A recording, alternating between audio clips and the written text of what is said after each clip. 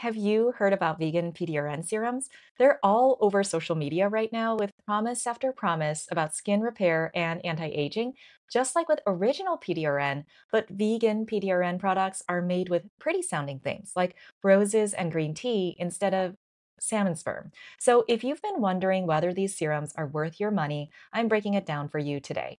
If we haven't met, I'm Dr. Sarah Sheu, a board certified dermatologist in the United States. But first, a quick recap on PDRN. It's one of the hottest trends in skincare coming out of South Korea. Like a lot of trendy skincare products, PDRN skincare piggybacked on the popularity of an in office procedure called Regeron injections. These injections, called skin boosting procedures or baby skin injections, involve being injected repeatedly in your face with chopped up pieces of salmon sperm DNA. Yes, DNA from salmon sperm being injected over and over into your face.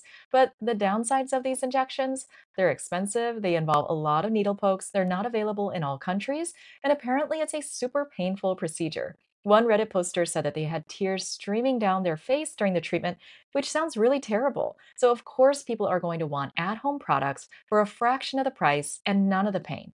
For all the people who are excited about salmon sperm DNA, there's going to be plenty of people who are grossed out by the idea of salmon sperm based products. Doesn't PDRN coming from roses or lotus leaf just sound prettier to you?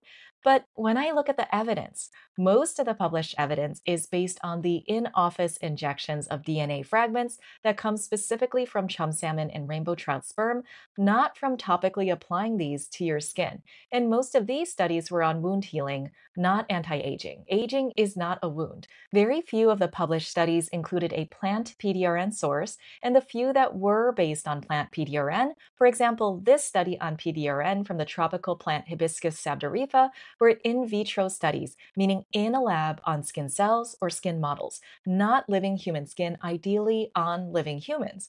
So many things in skincare, dermatology, and medicine in general look promising initially in a lab environment on cells and end up being total duds in actual living beings. And that's why it's difficult at this point to come out and say that, yes, for sure, topical PDRN, whether from salmon sperm or a vegan source, has anti aging activity based on the information that's out there right now. Next, let's talk about the theoretical differences between the original source, salmon sperm, and these pretty sounding vegan alternatives. The theory behind how PDRN works is that it acts through the adenosine A2A receptor, and activation of this receptor kicks off a series of signals within the cell. Think of it kind of like flipping a switch on that tells the cell to start doing things like repairing tissue or reducing inflammation. DNA from any source, whether it's salmon sperm or a vegan source like roses, is made from the same building blocks. Each species may have a different mixture of building blocks, but ultimately the building blocks are the same. So theoretically, if it's actually the DNA building blocks that are having anti inflammatory and regenerative effects rather than other contaminants in fish sperm, then vegan sources can have the same effect. That said, I still think a lot of the claims around topical PDRN are extreme.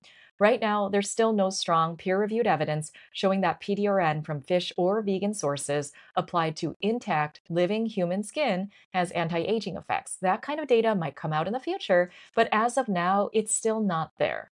And I'm not talking about anecdotal evidence like my mom's friend's cousin used it and all her wrinkles disappeared, or about glossy before and after photos from a brand's marketing team. That's not the kind of evidence that you or I should really be convinced by.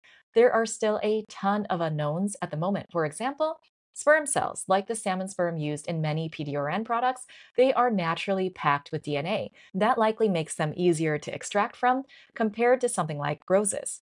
For topical use, we don't know what the ideal DNA fragment size or concentration should be, and I couldn't find any info on whether applying DNA fragments is more effective than applying topical adenosine or topical RNA, since PDRN supposedly works through the adenosine A2A receptor, and RNA is more effectively broken down to adenosine than DNA is. So while the theories might be promising, there is still a lot to figure out before we can draw any strong conclusions. I have tried a bunch of PDRN skincare products, and ignoring price, IOPE's PDRN Caffeine Shot, which is the first PDRN product I tried and reviewed, is still my favorite. Again, I'm not sure that it's accomplishing any of the magical claims that the skincare companies are making. It just gives me a nice glow. I still look my age after 6 months of using it, and that is expected and normal. I look my age, but maybe a little bit more well rested. Thanks for watching, and let me know if you have a PDRN product that you like.